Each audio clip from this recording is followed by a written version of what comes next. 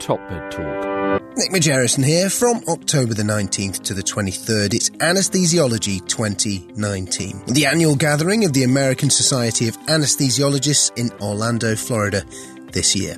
Top Med Talk will be covering the conference from day one with live streaming of our conversations from the booth and unique content. Check out our website for more details, www.topmedtalk.com. This piece is taken from the Perioperative Medicine Shared Interest Group's 2018 annual conference, Measuring, Managing and Minimising Risk, which was held in association with the Australian and New Zealand Society of Geriatric Medicine and the Internal Medicine Society of Australia and New Zealand. Don't forget to check out the show notes on topmedtalk.com for more details. Have a listen. My name's Katie Gibb and I'm a physician from Adelaide. As it's 10:30, I'm going to start getting started. Can I welcome you all very much to the Perioperative Management in Specific Patient Populations session. I'm actually really excited now to introduce our first speaker. Professor Sunil Sahai is a professor of medicine at the University of Texas MD Anderson Cancer Center. He tells me he's really an accidental perioperative physician, having started off training in what was essentially going to be general practice. His undergraduate education was at Tulane University, followed by medical school at the University of Texas Medical Branch at Galveston. He then completed his residency in internal medicine and paediatrics at Texas Medical School at Houston, and he's a board certified in internal medicine, paediatrics and medical quality. He's actually on the board of SPACI, which is the Society for Perioperative Assessment and Quality Improvement, and he also has completed a graduate certificate in healthcare management from the Rice University School of Business. So can I ask you to join me in welcoming Professor Sunil Sahai?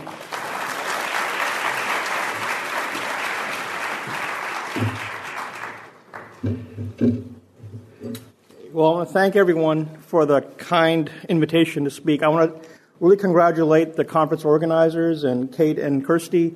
I have been at perioperative medicine conferences on 3 different continents now, and this is by far the largest multidisciplinary conference that I've ever been to. You need to really congratulate yourselves for pulling this off.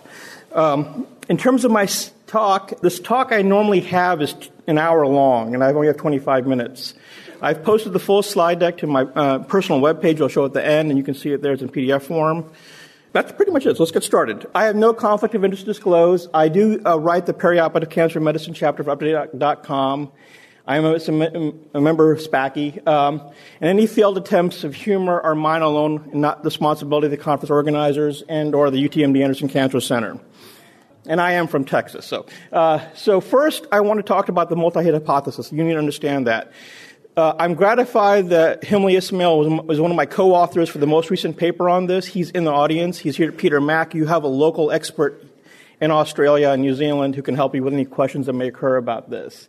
And then understand how cancer therapy may affect the lungs and kidneys and all that kind of good stuff. And then discuss pre-existing comorbidities. Now, as I'm speaking towards the end, I want you to view this as a summary of kind of what's happened in the last several days, just because I'm going over stuff that's already been mentioned in the past, but I want to kind of bring it all together for you guys. Cancer continues to be, relevant and a prominent source of morbidity and mortality. And with the number of geriatricians we have in the audience, we know that cancer is a disease of older people. However, therapeutic advances have advanced significantly. In the 15 years I've been doing this, I am now seeing patients who are returning to me on their 3rd and 4th recurrence of a tumor and or a 3rd or 4th primary. And I go back and look at my notes from 2006, 2007, and it's like, you should be dead, but you're not because we fixed you, we cured you. So, what they've done is they've increased complexity for the patient. And in a system like in the United States where we're very fragmented, it's the complexity that causes issues in perioperative care. The medicine is easy. Of those patients who are, have solid tumors, 75% will undergo a surgical resection of some sort. And regardless of the exact purposes of the surgery, the cancer patient actually has stuff that is wrong with them that you need to recognize or keep in the back of your mind. The perioperative evaluation may identify risks, but you have to weigh that against what's going to happen to the patient. Now, the reason I want to bring that up is a very important point. We operate on patients with cancer for a variety of reasons. You want to prevent a cancer by taking out, the breast before, if they're BRCA1 positive. You want to make a diagnosis. You want to obviously cure them. But what I'm seeing is a lot of patients in the last category, unrelated.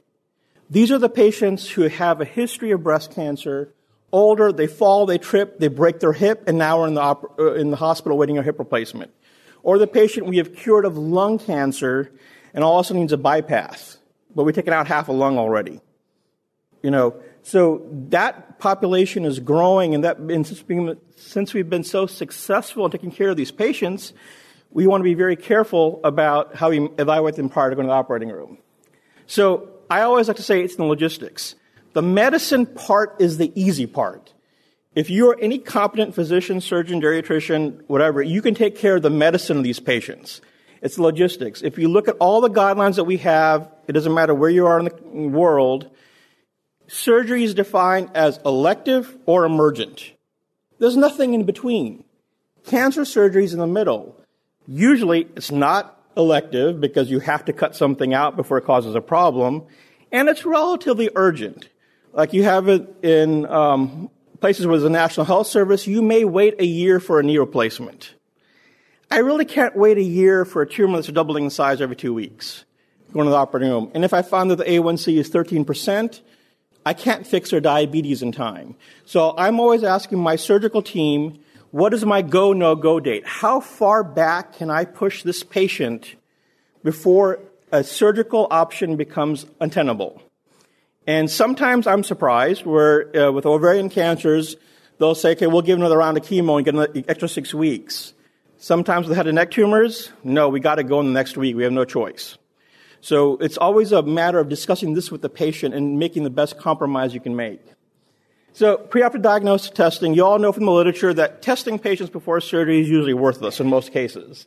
Prior to my hiring at MD Anderson, because I'm an internist by training, and I know internists across the world, we would track down the actual reason because the TSH was 3.5% above normal, and we would cancel a case until we knew why the TSH was elevated. But that's not going to help the patient. We're not going to go on a safari. Our job is to get the patient to a surgical option that may be curative. Conventional wisdom is, you don't order the test if it doesn't change your management. At MD Anderson, we think differently. We order the test because it may not change our management, but may change how we treat the patient in the future. At our clinic, at a cancer hospital, everybody gets a lipid panel. Why? Because I intend to cure them of cancer and not have them die of a heart attack in 5 years' time. And we put them on statins for surgery if the lipid panel is elevated. The EKG, chest X-ray, and the chem everything, we call the chem everything. Basically, the lab gives you 20 values. We do that test because, just to make sure we have something available. But the majority of the time, all that stuff's already in the chart. We have that information available. We're not sticking the patient again for no other reason. So the multi-hit hypothesis for cancer care is what I want to get across to you. Our patients are deconditioned, and they're deconditioned because of chemotherapy, radiation, sarcopenia, previous medical issues, fatigue, just cancer. It is a big issue that affects patients, which is why we're really pushing the prehab aspect at MD Anderson. Bernie and Emily are doing a great job pushing prehab at Peter Mac. They should be a model for the country as far as our nation, world, as far as I'm concerned. So I have a case presentation. Miss Uhura is a 70-year-old woman with non-small cell lung cancer with metastatic disease to the bones. Her past medical history is well-controlled hypertension, diabetes. This is an actual patient. The name has been changed, obviously. She is a retired communication officer, and she received chemo 2 months ago but had an impending pathologic fracture of the hip. She went in for hip replacement. 72 hours after surgery, I'm the physician on call. I don't have registrars. I don't have residents. I don't have medical students. They call us directly. I get waken up at 1 o'clock in the morning saying this patient has chest pain by the orthopedic resident, a registrar. You know how useless they are in most medical aspects. He was smart enough to, or she ordered a CT angiogram, which was negative pulmonary embolism. EKG showed Q waves, which actually surprised me, but he told me the computer read out the Q waves, not him. But what woke me up was a troponin T of 496 nanograms per liter. If you've ever done an acute MI workup, at least based on these labs, acute MI is a high sensitivity troponin of 50 or higher. This is 10 times what a normal heart attack should be. What happened? It really this woke me up. I tend not to wake up very quickly these days because I'm older, but this woke me up. So, she received a drug I cannot pronounce called curative, which is an immune checkpoint inhibitor 2 months ago. Dr. Allison, who just won a Nobel Prize on this, and according with his colleague in Japan, what in the hell are immune checkpoint inhibitors? We've been dealing with them for years, but what they are is basically drugs that shut down the negative regulatory pathway of T cells. Cancers have learned to shut down T cells. We've turned that off, and what happens is the T cells are no longer handicapped. And for those of you who work in the cancer realm, it's amazing. Tumors just melt away. Solid tumors like lung cancer, melanoma just melt away. These patients are cured 10, 15 years out. They should have been dead 3 years, but they melt away. So, but sometimes the T cells don't stop at killing the cancer. They move on. So something called immune-related adverse effects, which are very common. Basically, if you want to learn it, Latin name of the organ plus itis. That's what they cause. That's the easiest way of teaching it to you guys. Whatever is an itis, it can be caused by immune checkpoint inhibitor, and you have to have a very high suspicion to make sure that it's not going on. Basically, there are some timelines, dermatologic effects, like rashes occur in the first few weeks, but most patients will end chemotherapy and have a 6-week recovery period before going to the operating room for whatever reason. You're dealing with hepatitis, hypophysis, and pneumonitis in that time period. And up to 24 weeks out, you can have an itis of something. And if you find something wrong, you need to call for help because it is just too complicated for us as perioperative physicians to deal with. We need help from the oncology team for that. So moving on to the more traditional talks, chemotherapy and cardiomyopathy issues. And I'll go a little bit faster. The whole talk is available on our website. Basically, we know chemotherapy causes cardiomyopathy. The nice thing to know is that it's more or less class-related. If you know the class, you know what to deal with. Taxanes, anthracyclines have been the most famous ones, but there are taxanes out. The newer agents, the TKIs, the NIBs and NABs, they all cause issues in treatment. You have to have a high suspicion of that happening. So what I'm doing is targeted chemotherapy has made things a little bit worse because there are monoclonal antibodies and stuff that I can't pronounce that cause issues with patients. And the way kind of we address the issues is looking at the drug the patient received and kind of guiding our question to, do you have these symptoms? So one question I ask every patient who's had neoadjuvant chemotherapies, did you have chest pain during or after chemotherapy and infusion? Because there are agents that can cause coronary ischemia, coronary vasospasm. You may highlight or may find underlying critical coronary disease by the coronary vasospasm. So we work those patients up. Radiation therapy is very common in the neoadjuvant field for patients. Unfortunately, it fries the heart and it fries the conduction system. And you can cause vascular disease, you can cause conduction problems, you can cause sclerotic artery. Now, granted, with radiation therapy, the delays can be 5 to 7 years out. And that's where you need to be a bit more cautious because the patient who's in the active treatment cycle will not have these issues. The patient who's 7 years out from mantle cell lymphoma radiation will have disease issues. One of the things that we found at MD Anderson is something called radiation-induced carotid stenosis. 20 years ago, that disease did not exist because every patient who had head and neck radiation cancer died in 5 years. Now everyone's living 5, 15, 20 years out, and we're learning we're frying their carotid arteries in the middle of while we're doing this. And it really can't be fixed with a stent. It has to be actually surgery put in. So the slide goes over the whole radiation therapy side effects. Again, I'm going to fly through some of the slides very quickly, but I want to talk to you how I approach a cancer patient. This is an amalgamation of how you would approach a typical patient undergoing a hip replacement and having cardiac symptoms. First of all, are you having symptoms? If the answer is no, they're going to the operating room. I'm not going to go any further. But if they are having symptoms, the next question I have to ask is, did your symptoms precede the treatment we offered you? Were you short of breath and having angina-like symptoms 6 months before we started doing anything? If the answer is yes, we do normal testing. The answer is no. The next question I ask is, what did you have? And the patients don't have no clue, honestly. You have to dig in the chart to figure this out. If the patient had an agent that I know to cause cardiotoxic effects, then I start looking. If the answer is no, I put it down to usually chemotherapy-induced fatigue and move on straight to the operating room. So take-home points are basically, in a previously healthy patient, if there were no indications to do a stress test or an echocardiogram prior to surgery, there's no need to go looking any further. But if we did something that may have harmed their heart or CV system, then we need to move on and do further evaluation of these patients. And the nice part is the treatment's the same. It doesn't matter if it's cardiotoxic-induced anthracycline heart failure or just plain old ischemic heart failure. It's the same medication. So that part makes life a little bit easier. The pulmonary system, there are agents that do cause pulmonary side effects. The big one that we've noticed, or what we call the TKIs, they cause giant pleural effusions. We have to drain them before surgery. Bleomycin, for those patients, we need to have just keep the lowest FiO2 possible, which I've mentioned on this slide. And again, we all know PFTs don't do diddly squat for patients before surgery. We always have them stop smoking, and they don't know why, and then work on routine lung expansion maneuvers. I see approximately 150 patients a month. I order maybe one stress test and probably 3 or 5 echoes. And I'm ordering the echoes. I'm looking for aortic stenosis and pulmonary hypertension. That's all I'm looking for, nothing else. The GI system, nutrition is very important. It's been mentioned multiple times this conference before.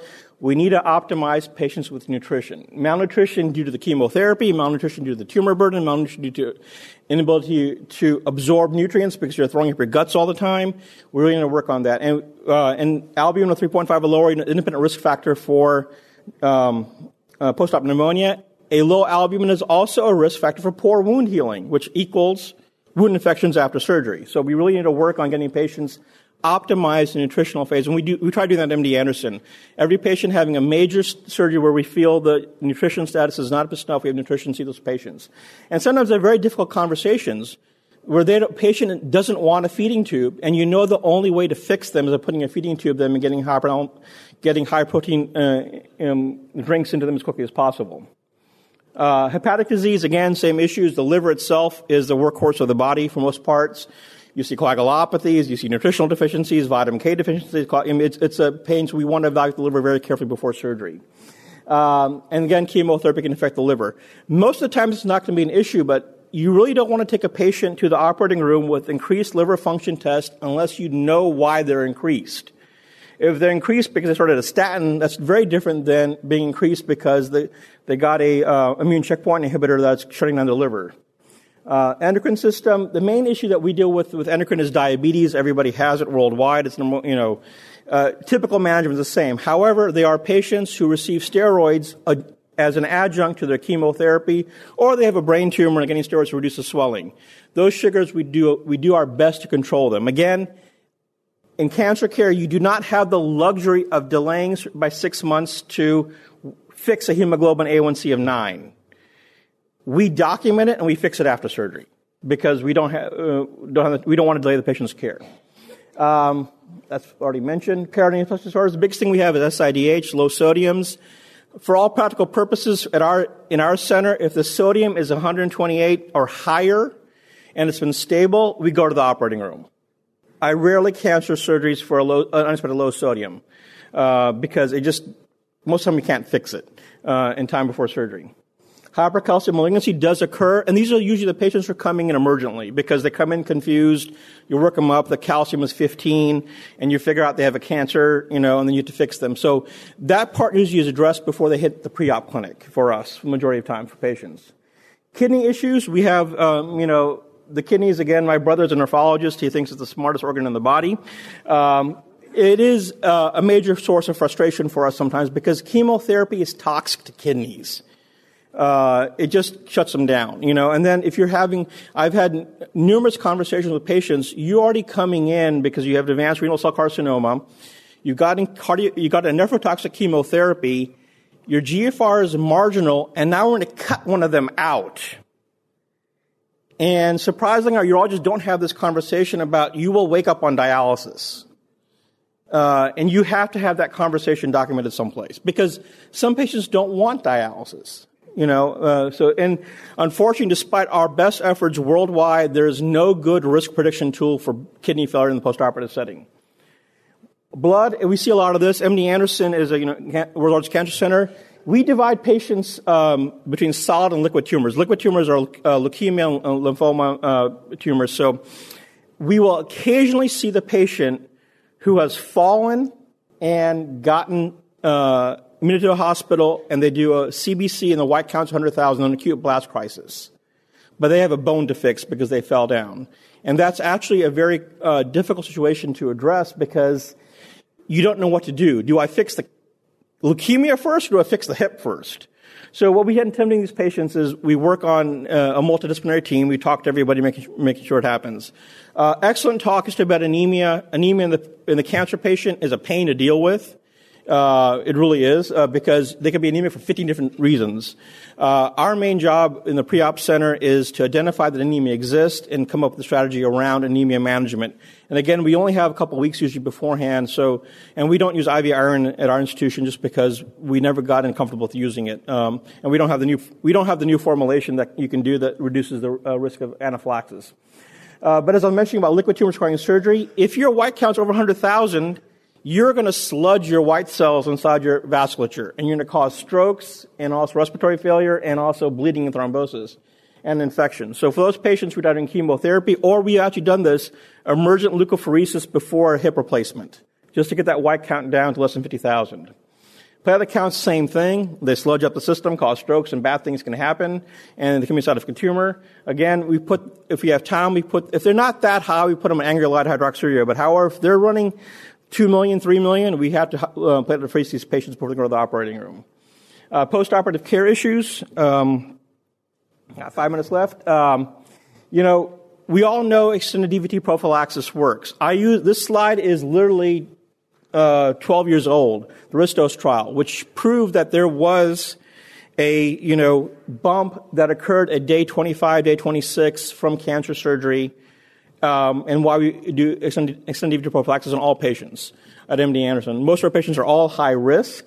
The ASCO guidelines, we follow them judiciously. The conversations that happen in this space are now, I can't afford the injection because they don't have any coverage, or I can't afford to stay for a month, or I can't be followed up. We put those patients on DOACs because in the United States, at least, the private insurance companies have priced the DOACs at a lower rate than injectable low-molecular weight heparin. So sometimes we have to choose that for extended prophylaxis. There's no data out there at all for that, except for in the orthopedic population. We actually calculate risk scores for everybody, and if they qualify, we put them on. I actually had a patient many years ago who had a preoperative pulmonary embolism when the cancer was diagnosed. She had a Whipple. We cured her of a cancer. I personally wrote the prescription for 28 days of enoxaparin to go home on. Day 31, she had a saddle pulmonary and died. It just is, devastating when you hear that happening. And there is some talk now in the cancer world about should we do something from day 30 to day 60 for these patients. The data is still not clear yet. Postoperative infections, again, if you have a bad nutritional status going in, you're not going to heal. If you got Avastin chemotherapy, you're not going to heal. If you have poor diabetes, you're not going to heal. So we try to focus as much as we can on the pre-op to address these issues. A lot of these things are unmodifiable. We cannot modify a lot of these risks. What we can do is identify that the risk exists and watch the patients like a hawk to see if there are any issues that may develop. Prevention and management, basically what you can do. Perioperative antibiotics, control hyperglycemia, pulmonary toilet, the stuff that we all do very well because we've learned how to do it very well. It's not any different for cancer patients. And as I mentioned about poor wound healing for patients, and that's pretty much the talk I have. I do have a shameless promo, again, with SPACI. If you guys are wanting to escape Australia in February, we're in the Walt Disney World Resort. Bring your families. It's an awesome conference. Until this conference, we were the largest in the world. But it is a very good conference, and SPACI itself benefits from its international membership. Again, thank you so much. It's Desiree Chappell here. Just a quick reminder, subscribe to Top Med Talk. We're a daily source of news and conversation focused on perioperative care. We bring you all the latest talk from all the major conferences in the perioperative space. We can also be found on Twitter, Facebook, LinkedIn, Instagram, and we now have a free mailing list with special offers and additional goodies for subscribers. Go check us out at topmedtalk.com. That's www.topmedtalk.com.